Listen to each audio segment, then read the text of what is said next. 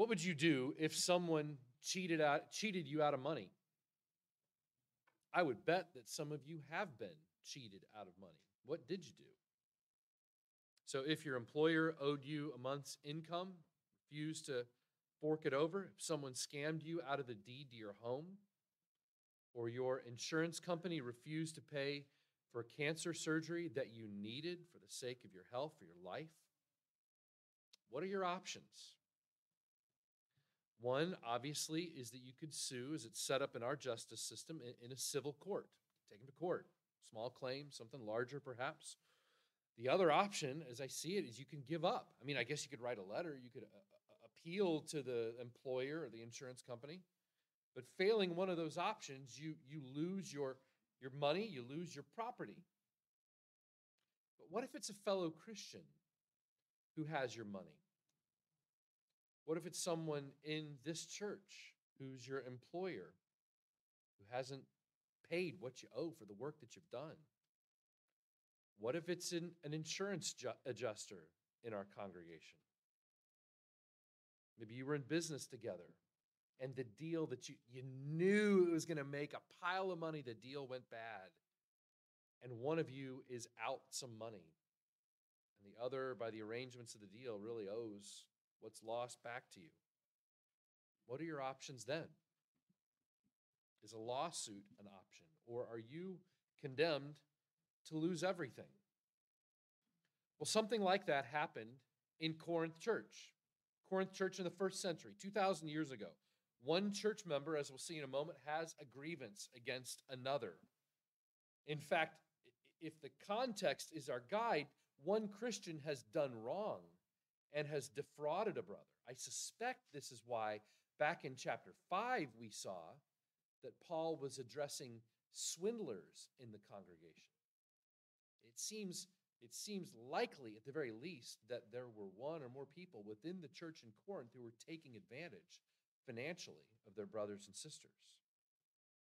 So this brother, in 1 Corinthians chapter 6, we'll see he took the swindler, the defrauder, to the Roman court to get his money back, his property back, whatever had been lost.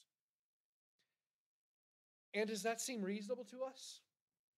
If that's the remedy that the secular law provides, wouldn't it make sense that that's the natural step we would take to get what was unjustly taken away from us back in our possession? It might seem reasonable to us, but it does not seem reasonable to Paul. You will see that in a moment in the way Paul addresses this very kind of situation in the beginning of 1 Corinthians chapter 6. But before we get to that, I want to sum up this sermon in one sentence, okay? You want to catch the whole theme in one sentence. Here it is. Practice for royal life in Jesus' kingdom by settling disputes inside the church. Practice for royal life in Jesus' kingdom by settling our disputes that are inside the church. I hope you'll see this morning a simple principle for right now, simple principle for the present, and an eternal principle, a principle that is forever. I'll begin by reading, then I'll begin to explain what those principles are. 1 Corinthians chapter 6, I'll begin in verse 1, read all the way down to verse 8. When one of you has a grievance against another, does he dare to go to law before the unrighteous instead of the saints? Or do you not know that the saints will judge the world? And if the world is to be judged by you, are you incompetent to try trivial cases? Do you not know that we are to judge angels? How much more than matters pertaining to this life? So if you have such cases, why do you lay them before those who have no standing in the church? I say this to your shame. Can it be that there is no one among you wise enough to settle a dispute between the brothers? But brother goes to law against brother, and that before unbelievers? To have lawsuits at all with one another is already a defeat for you. Why not rather suffer wrong? Why not rather be defrauded? But you yourselves wrong and defraud, even your own brothers. I told you there's a a simple principle for today, and then an eternal principle. And the simple principle for the present is this: settle disputes that are internal to the church inside the church. Settle disputes inside the church. I hope you could sense Paul's tone as I read his series of questions to the Corinthians. Do you not know? Can you not see? Do you not understand? Paul is not asking these questions because he's curious about their opinions. He has an opinion. He knows what they ought to know. The answers are obvious. These questions that Paul asks, he asks with incredulity. They're questions of astonishment. I mean, you saw there in the end of verse 1, how dare you take a brother against the law? What's happening in Corinth church? What's happening is outrageous. It should have been obvious to them that they ought not to behave this way, taking their professing Christian brothers into the Roman civil courts. I mean, they should have already known these things. Listen to the things that they should have already known. Look at verse 2. Do you not know that the saints will judge the world? Don't you already know this? And if you'll judge the world, how much more should you be able to judge these trivial matters? Money and property? Those don't feel like trivial matters to us. But Paul's saying they ought to have a perspective that calls these property disputes trivial in relation to something greater. There in verse 3, something else they should have known. Saints will judge angels. Okay, if you'll judge the world, verse 2, and if you'll judge angels, verse 3, how much more should you be able to judge matters related to this life? If you will one day, saints, judge angels, beings that are real, that are active in God's creation, beings that have real power, as we find in other passages of Scripture. If you will one day sit somehow, I don't know how, in judgment over them, then how much more should you be able to exercise good judgment over the relatively simple matters of this life? Paul even corrects them in verse 5. I mean, remember how wise the Corinthians think they are? You go back through our study of chapters 1, 2, 3, and 4. You see that Paul knows the Corinthians think they're wise in matters of this world and in spiritual matters as well.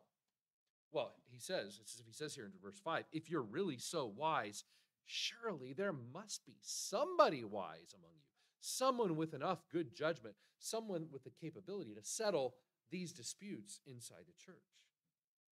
But what do they do instead? Verse 6,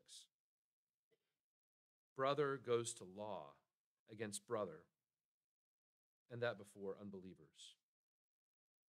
They're taking these matters to the Roman civil courts, it seems. They're taking them before people who, Paul says in verse 4, they have no standing in the church. Now, that does not mean that secular courts have no legal authority over Christians, as some might want to interpret this to say. It doesn't mean that at all. It means the judges that they were taking their disputes to had no understanding of Jesus' kingdom, had no understanding of what biblical justice looked like, had no understanding of how the church ought to function as Jesus' people in community, in love, in relationship, committed relationship with one another.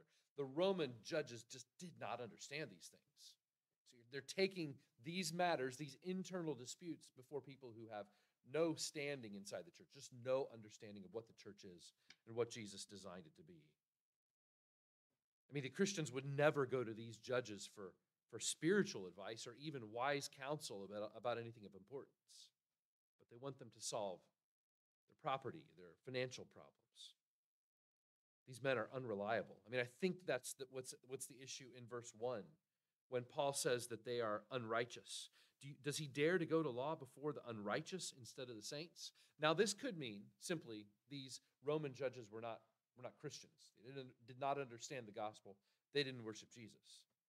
But based on what we know of the Roman civil court system, it seems likely that they actually were corrupt. Okay? So the Romans were known for having a pretty good, especially for its time in history, known for having a good, fair, just criminal court system.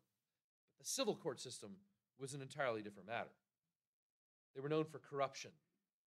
They were known for the opportunity that the rich and powerful had, the opportunity that the well-connected had to tip the scales of justice, to use their power, their money, their influence to swindle those who had less of it.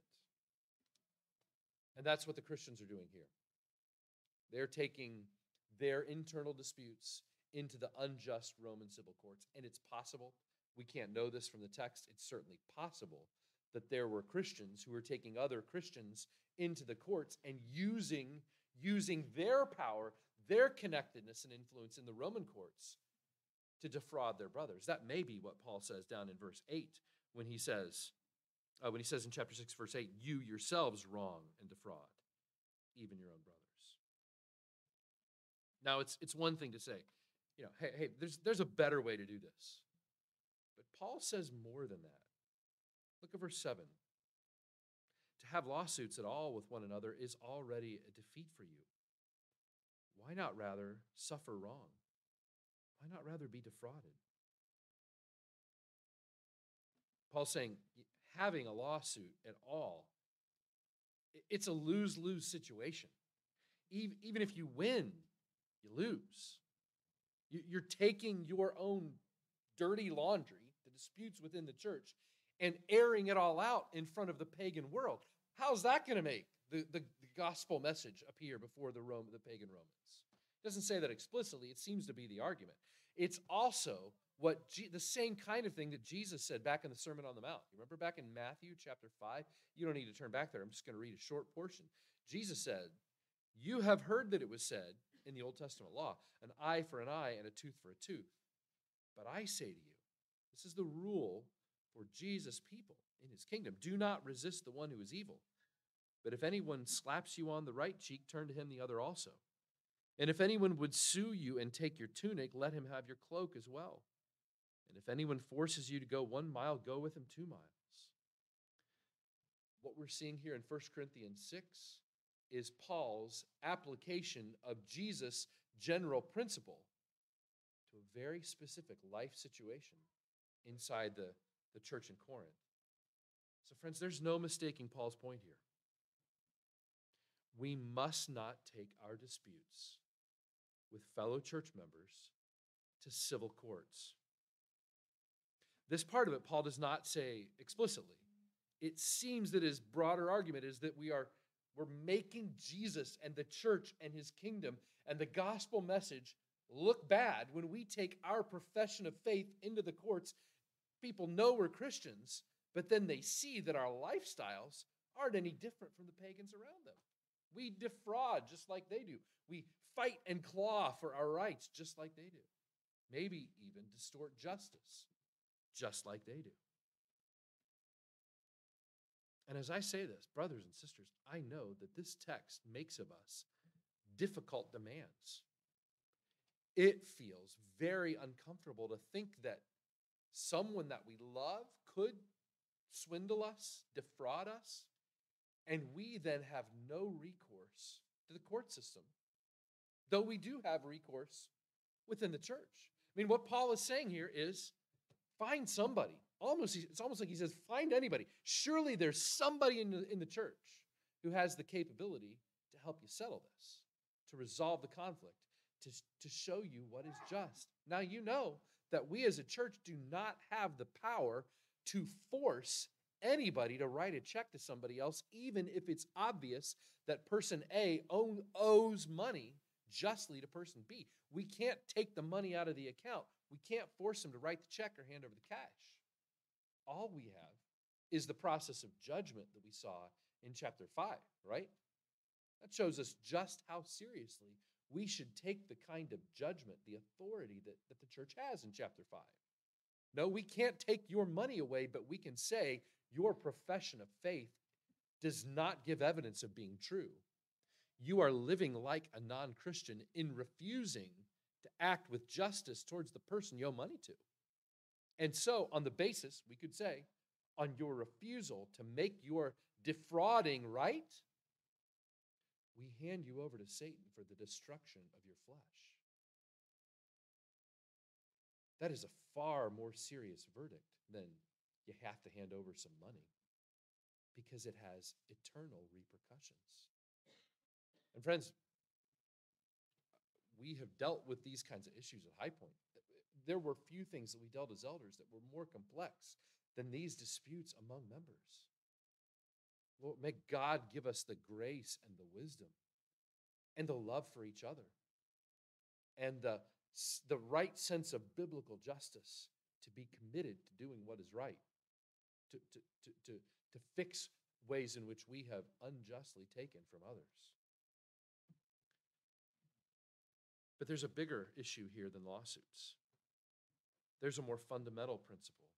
Yes, there is a simple principle for the present, but there is a fundamental principle that is forever in this text. It's a principle that should transform the way we see ourselves, transform the way we see our church and our place in this world. Because brothers and sisters, this text may look like a passage about lawsuits. This may seem like a sermon about how to make things right with other Christian brothers and sisters, but it is deeper than that. This is really not a text just about lawsuits. It is a text about our eternal status. It's a Bible passage about your fundamental identity as a citizen of Jesus' kingdom under his authority. This is a sermon about who we really are. It's about our identity. Hot word, right, in our society today, related to identity. This is a passage about your eternal identity, who you are forever, and how that identity shapes the way you live in the world and think about the world, the way you think about what you possess. This is a text that demands that we reevaluate what is precious to us today. Because this fundamental principle that is a forever principle is this: practice now for royal life in Jesus' kingdom. Practice now for royal life in Jesus' kingdom. And you might say, Ben, where are you getting this? Let me explain, all right? We can find places in the Bible, can't we, where we get rules with little to no explanation. God makes rules, and he doesn't always explain himself as much as we would like, right? So we read in Genesis 2, there's this garden full of trees, and God picks this one and says, eat of all the other trees, don't eat that one, because on the day you eat of it, you'll die. That's all he says. No rationale, just a penalty. God doesn't have to give explanations. We go further into the Bible. We come to Exodus 20, 10 Commandments, Mount Sinai, Israel formed as a people. This is the constitution for your life as my people on this earth, as my nation. The passage begins, I am the Lord your God who brought you out of the land of Egypt. That is the only explanation for all the laws that come after it. I am the Lord your God. And he goes on into the 10 Commandments that you know. And he ends with, you shall not bear false witness. You shall not covet. It's not as if God was just going after crimes that have victims. You know, thou shalt not kill. Thou shalt not commit adultery. Thou shalt not steal. No, he gets to coveting. Okay? Crimes of the heart. Who's that hurting? Yet God reigns over it. He makes the rules. Kids, your parents ever give you a rule and you said, but why? And then what did they say next? Because I said so. Because I'm your dad, because I'm your mom, and you're going to obey me. That's what they said. Yeah, I got that move, right? Because I said so. Look, friends, whether we as parents should give an explanation or not, God doesn't have to give any other explanation other than I am the Lord your God. And so God gives commands and doesn't give explanations. But here in 1 Corinthians 6, we get an explanation if we read carefully. This isn't one of those places where God says, just obey me because I said so. No, he tells us why we obey this command about lawsuits. Saints will judge the world. That's us, saints. Remember, we talked about this way back in chapter 1. Saints aren't just the really good Christians who maybe did a miracle and then the Pope gives them a title. No, saints are everybody. It's the whole church. You are fundamentally a saint if you're one of Jesus' people, if you've repented and believed the gospel. saints, all of us will judge the world. We'll judge angels. Is this good angels? Is this some judgment that we are a part of on the demons? I'm not sure. The Bible doesn't tell me enough to know. I do know this. If we looked over in Hebrews chapter 2, we would read this. Hebrews 2, chapter 2, verse 5. It was not to angels that God subjected the world to come. Now, we can look in places like Daniel and in places like Ephesians and see that there are spiritual powers that have influence, that have power in this world. But the world to come is not subject to angels. No, it's subject first to Christ, but even beyond that to all humanity, all of Jesus' people. He quotes then, the author of Hebrews quotes from Psalm 8, where we see that the angels' place above humanity is temporary. The day is coming when the saints will rule over angels, just like Paul says here in 1 Corinthians 6. You see, God created mankind to reign. You need to understand that, and you need to understand that the time of our reigning has not been set aside forever. I mean, go back to Genesis chapter 1. I do this every Sunday. You know this. Genesis 1, God said, let us make man in our image after our likeness. And let them what? Let them have dominion over the fish of the sea and over the birds of the heavens, over the livestock and over all the earth and over every creeping thing that creeps on the earth. God designed mankind in his image, and his image has to do with sonship and authority that comes from him. Genesis 1:28, he reaffirms this. He says, God bless, Scripture says, God bless them. And God said to them, be fruitful and multiply and fill the earth and subdue it and have dominion over the fish of the sea and over the birds of the heavens and over every living thing that moves on the earth. Adam and Eve's sin that we find in Genesis 3 limits that dominion. They're exiled from the garden. No longer can they cultivate the garden, expand it to fill the earth. But that fall and exile is not the final end of God's design for mankind to have authority. Because you see in Psalm 8, you've given mankind dominion over the works of your hands. You've put all things under his feet, specifically in the person of Jesus. We read the passage in Daniel. Evil seems to win. It seems as if these beasts are winning the day until the Ancient of Days, the Son of Man, Jesus Christ, arrives. And judgment is not merely in his hands, but judgment was given for the saints of the Most High. The saints possess the kingdom. Paul writes it more plainly in 2 Timothy 2. He says, if we endure, we will also, what? We will reign with him. Then we come to the very end of the Bible, to Revelation chapter 20. Revelation chapter 20, verse 6. Those who share in the first resurrection will be priests of God and of Christ, and they will reign with him for 1,000 years. Okay? And then at the end, okay, whatever your eschatology is, whatever you believe about the millennium, and whether that's happening now or later or whatever, you get to the very end, Revelation chapter 22. By this point, we are in the new heavens and the new earth, the state that God has designed for us for the rest of eternity. And at that moment, the Lamb's servants will reign forever and ever. It's clear. God designed us to reign, and our sin hasn't ended that reign for all time. Understand what you're seeing here. So put your eyes back on 1 Corinthians 6. Understand that you are not just seeing rules for how we get our money back when we're in the middle of a dispute. No, you're not seeing mere rules. You are seeing eschatology. You are seeing doctrine of the future. No, it doesn't say anything about the rapture.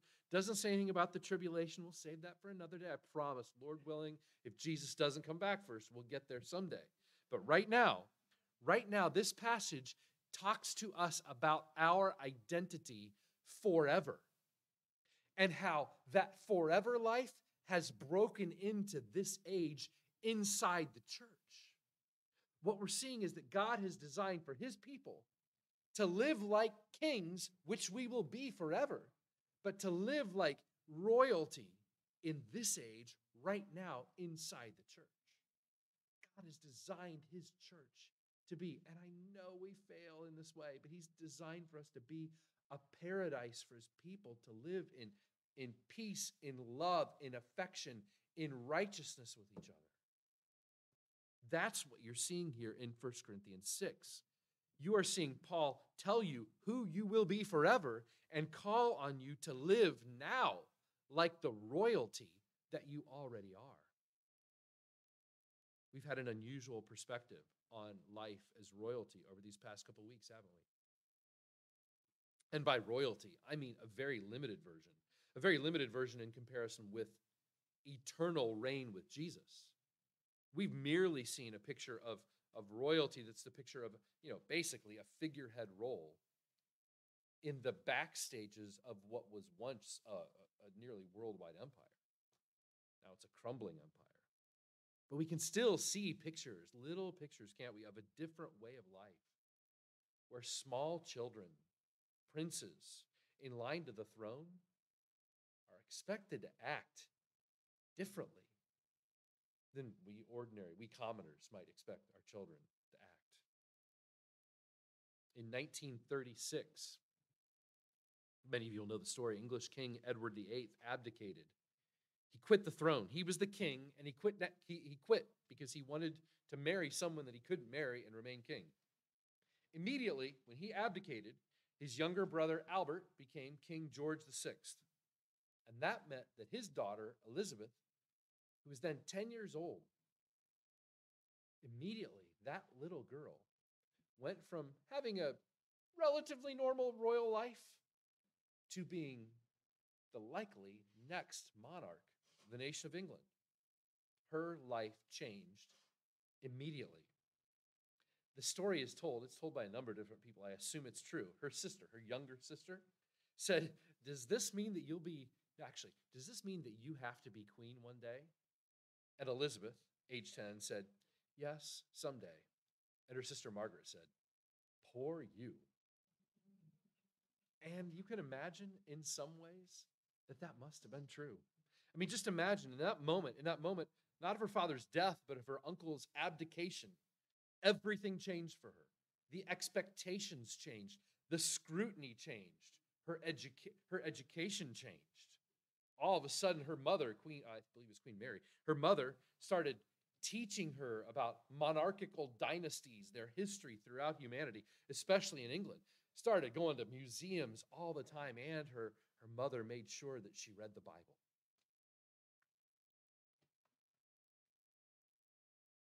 Thanks be to the Lord for that.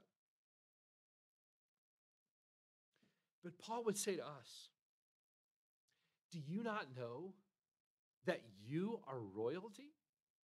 Do you not know that you are in line to a throne? Brothers and sisters, do you not see now that your life is preparation to rule over the universe under the authority of King Jesus? We reign. We saw from all those different texts, we reign with him.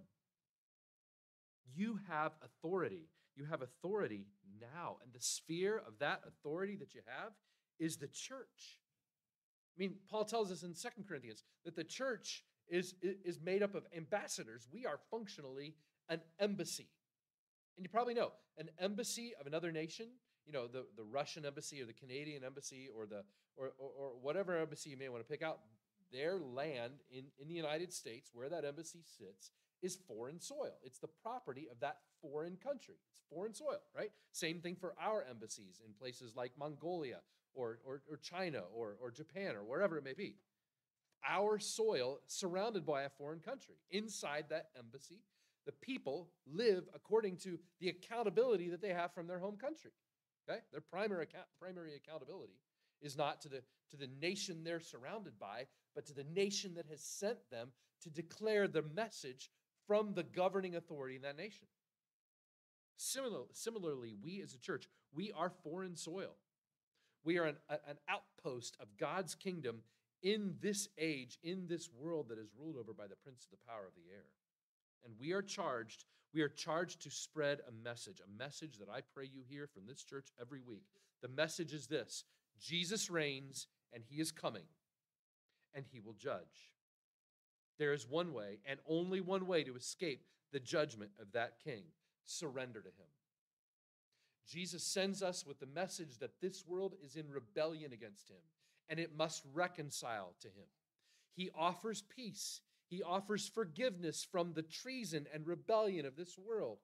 but only by turning from that rebellion to profess allegiance to him and to him alone, to come to him not by means of works that we might do, but by his righteousness and faith in his shed blood and broken body offered for us. That is the only way that this world can find reconciliation with Christ. And we are sent as his ambassadors. So I stand before you now, my friend, if you are among us this morning and you are not reconciled to Jesus because you are persisting in rebellion against him, you're living a life breaking in a pattern of willfully breaking his laws, and you have never turned from that, but I plead you to trust in him now. Plead for his mercy now, and he will grant it now. But friends, that is our message. Trust the mercy of Christ. Believe that he has already executed the death sentence for our rebellion upon his own Son. So since we are under Jesus' authority, live like our community is under his authority. Give the world a taste in the way we live with one another, in the way we not only avoid lawsuits with each other, but seek to reconcile within the church, in the way that we live and love and care and provide for one another. Give the world a taste of what kingdom life is like. In whatever means the Holy Spirit allows to us, in whatever way he fills us to accomplish it, show the world what the new heavens and new earth is like.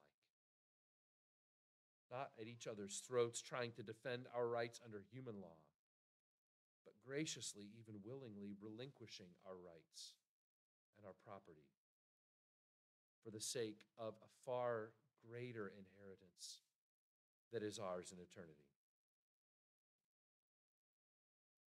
Friends, we need to understand that we as the church are not here to try to survive. Jesus made us for so much more. The church is not treading water. Not if Jesus' words are true. We're not just barely keeping our head up from drowning. No. The church of Jesus Christ does not play defense. When we read Jesus' words that the gates of hell will not prevail against his church, that's like hell is under siege from Jesus' kingdom. And those walls are coming down because Jesus' kingdom wins. Your mission is not to play defense. Your mission is with confidence, not in us, but in the power of the Holy Spirit and the message about King Jesus and his coming arrival, to go out with that message in the world and to reinforce that message, to authenticate that message with our lives. That is our mission. That's why the kinds of decisions this church makes, the decisions we made last week in our members meeting about church membership, they are more important than any vote you will ever cast for a public official, because those officials will have a few years in office, but the kingdom of Jesus and those who enter into it will be there for all eternity. But one last thing we have to consider in verse 8. You yourselves wrong and defraud, even your own brothers. Understanding what we've considered about Jesus' kingdom, about our identity, about eschatology, the kingdom coming into now, this ought to chill us. That we, as Christians, still sin against one another. In the church in Corinth, it was a Christian who was the guilty party. So while Paul's rebuking the person who was aggrieved, the person who had suffered loss for taking his brother to court, it was a legit claim. It was a Christian brother who had defrauded him. It's kind of like that old urban legend, where the call is coming from inside the house. That's where the threat is. Well, in this situation, the sin was coming from inside the house, threatening the unity of the church. Friends, it ought to be unimaginable that we would tolerate evil in the Christian community. This is Paul's argument back in chapter 5. You're tolerating this guy who's in this immoral relationship? You're proud about it? You're celebrating your welcoming spirit? Now purge the man from among you. We as a congregation ought to be deeply disturbed by church leaders who have abused those under their care. We thank God that we are aware of nothing like that in this congregation. If it exists and you know about it, then you need to act immediately. If a law has been broken, if a person has been taken advantage of or abused, and especially if it's a child, then you need to call the authorities. That's the first thing you need to do. But we ought to be deeply disturbed by church leaders, by churches that we have been in partnership with, who have not cared for those who have been under their authority, but those who have, but in some cases have abused those under their care. We are right to fire lawyers who encourage churches to cover these things up. We ought to do all we can to make sure that we have nothing to do with it. This is one reason your pastors here at this church are probably more engaged than most pastors in our partnerships with other churches, because we see things that have been tolerated, that have happened, and we are deeply offended by it and determined to root it out. This is one reason why we committed some time a couple years ago to help change laws in Texas, to make it easier for churches to warn other churches about threats without getting sued. We wanted to reduce the number of lawsuits among Christians and also to help the vulnerable be protected. And thank the Lord, the law in the state of Texas is different now because of work that we were a part of. Too often, pastors and churches and partnerships between churches have failed. And we have a responsibility as royalty to do everything we can to see that it is not tolerated among Jesus' people. We have failed. Christians in the United States have failed, just as royalty has often failed, just as you can think of so many stories about British royalty, where British royalty has brought shame upon the people of that nation. Just like in verse 5 here of chapter 6, I say this, Paul says, to your shame. But friends, we have hope because shame, failure does not change who we are, does not change our identity, cannot shake our eternal identity. These Christians in Corinth, they defrauded each other, and they were responsible to deal with it in light of who they were forever. But we have hope that despite our failure, the Father receives us because his own Son suffered wrong and was defrauded in our place for our sin. He saw our failure to deal with sin among us, and he took the shame for that upon himself. And so, my brothers and sisters, I ask you today, do you understand who you are?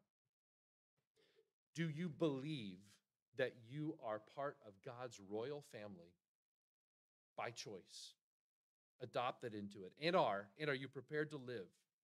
Are you prepared to live who you are, who you forever will be? And then, are we prepared to pay the price in this life for that eternal reward? Let us walk as children of light, as citizens of Jesus' kingdom, authenticating his message to the world. Let's pray.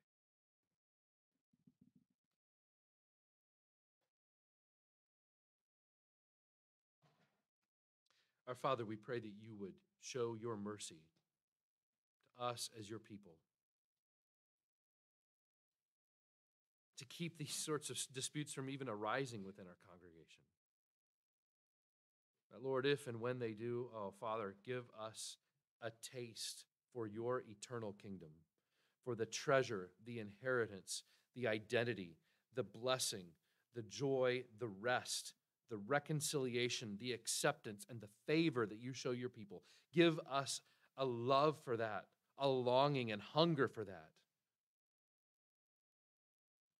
so that our longing for our rights and our property and our money might fade, might seem less important.